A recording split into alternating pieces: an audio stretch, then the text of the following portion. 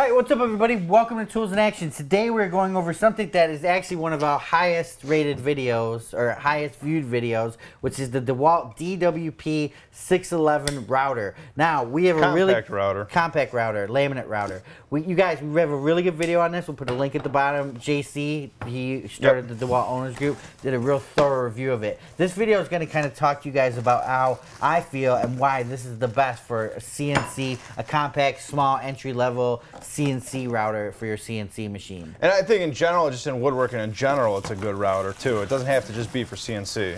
Right, exactly, Eric, exactly, Eric. And the reason I say it is because I have a Porter cable that's almost identical. I mean, it's obviously different, but it's fairly similar, and I love it, so. Yeah, this comes in two styles, you guys. It also has a plunge base that you can get for a little more money.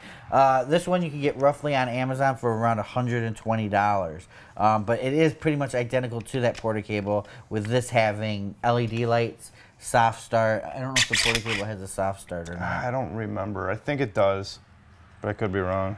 Okay. So. One nice thing I like too, on this router is that it has a spindle lock, so you can have your hand on there and just you need one wrench. Like the other ones I've had, it's always two wrenches and you're always messing around and it slips off. So I like the fact of the spindle lock. That's a nice added. So let's go over some features, why it's good for CNC machines, specifically the X-carve, you guys. We recently got an X-carve. It came with the spindle. We were having a few issues with that spindle. It just seemed to be a little underpowered for the stuff we were doing through oak, and it seemed to create some chaos with our machine with interference as the power was going through the lines. So our cuts weren't precise. So instead of getting a new spindle, which X-carve was going to send us out, I said, you know what? How about we get a mount for one of these, and we're going to try one of these. So X-carve sent us out the mount, and then we put this into it, and you guys, if you've been watching this on Periscope, you know it's night and day now. It really is. The other one was a little bit slower. I mean, this thing just hauls through the wood. Yeah, we're going at, 60 inches per minute versus the old one was having a hard time at 22 inches per minute. 5/8 inch bits is what we're putting in here on the shank. It's quarter inch, right? Quarter inch collet. Yeah, it's quarter inch. Yeah. Right? Yeah, I believe it's quarter inch. Pause it. Make sure you. Yep. Collet diameter is quarter inch. Okay. So. But I've been using 5/8 inch bits. They seem to work perfect. Okay. So, one thing, if you do want to do your 1/8 inch bits, you can buy adapters online to make it fit. I think I just ordered one.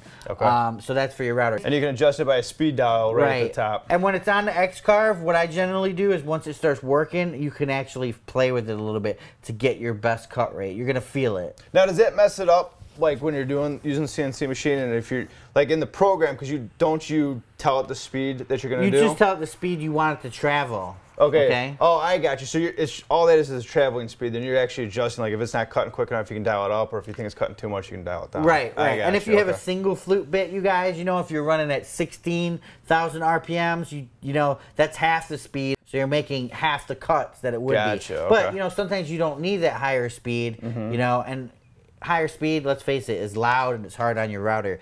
We have used a FLIR on this, you guys, and we have been watching the heat, and this router does not produce any heat whatsoever. It does produce, however, a huge blowing effect through the bottom. So it has two LED lights which light up the area. Which the blowing effect's nice because, if you're using the router, it just blows it way. Otherwise, it's nice, but it's bad, too. Well, I mean, for your basement, I think it's bad. Yeah, yeah, the X-carve's coming up to the garage when we clean it out. But versus the old spindle, you guys, the lock line method that I used was awesome because the other spindle wasn't blowing away. But this is so powerful, the vacuum has a hard time sucking it up. You're still getting dust extraction. You're just not, you're getting a lot of random dust around the whole perimeter. That could easily be rectified, though, with a dust boot and a brush. Okay.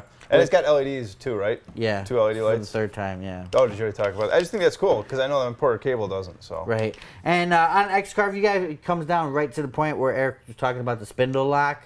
So you're easily to change everything on there. Cable's long enough to run, zip tie it to the drag link and run it over to an external power source. But you guys, I've probably put maybe 30, 40 hours on this router running. Not this particular one. I have two. One's down on the machine, and this is going to be my handheld one for finishing. But I got to say, DeWALT hit home on this. What's so funny about that? I'm just laughing the one time you used that big router. Yeah, the big router. And it walked out of your hand. Remember that? Yeah. I don't like big routers, you guys. It's a 1/4 horsepower right here. Or, I'm sorry, one and a quarter. 1 1/4 horsepower. It's just a great little compact router. I cannot say enough about the DWP611, you guys. I want you guys to comment below on whoever has this. Let us know what you think. There are other options for CNC machines, like the Bosch Colt, the Porter cable, like Eric said. And I think those might be a little less expensive than the DWP. Colt, though, I've got the Colt, too. The Colt it's a workhorse, man. I love that thing, too. You know? The Bosch Colt is a great router. The only reason I went with DeWALT and think this is a little more better for my application is the LED lights. Yeah, okay. That makes a huge difference, you guys, when you can actually look down and see your work. Well, I think it's nice. So did you get any type of shadow with the 2 LEDs, or no? Does it pretty much take care of? No, you do a little bit, of course. Right where the bit's going to create a little bit of shadow.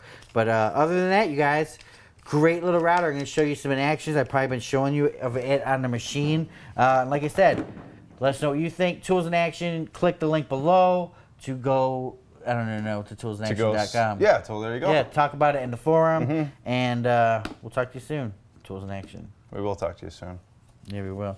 But man, this thing, I'm serious, Eric. It runs so cool. It's like, because Stuart was like, you know, oh, I wonder, it's, you know, these routers are not meant to run forever.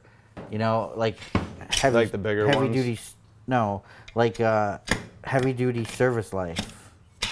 100% duty cycle. Ow! You know what I'm saying? Yeah. They're not meant for 100% duty cycle, but it runs so... Did you take this part off on yours or no? Okay. But it runs so smooth and so cool that there's not going to be any issues. No. What's that thing run to? 120. Okay. More exciting tool action. Go to toolsinaction.com.